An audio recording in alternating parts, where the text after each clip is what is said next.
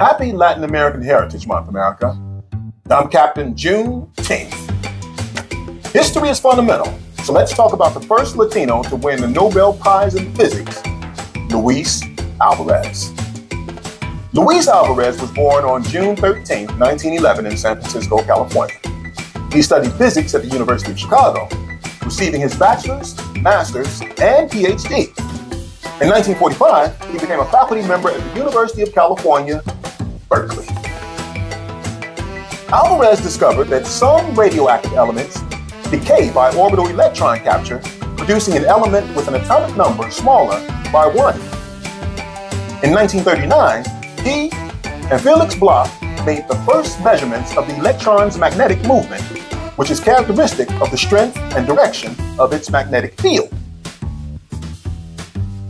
He also participated in developing microwave beacons, linear radar antennas, the ground control landing approach system, and a method for aerial bombing using radar to locate targets.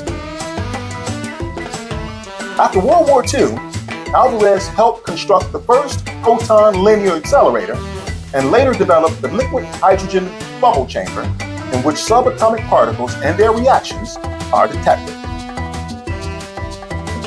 In the 1980s, along with his son, geologist Walter Alvarez, he discovered a worldwide layer of clay high in iridium.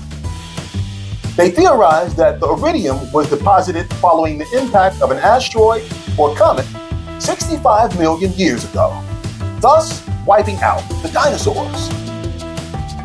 Although their theory was initially controversial, it's widely accepted as the most plausible explanation for the animal's extinction.